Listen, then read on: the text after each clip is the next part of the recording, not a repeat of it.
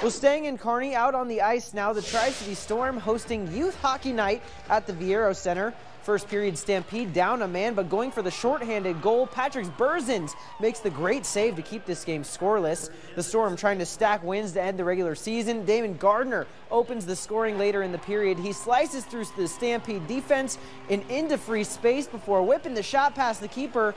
The Viero Center goes nuts for that goal. He makes it a 1-0 Storm lead. Lots of scoring tonight. Tri-City ends up winning 6-4.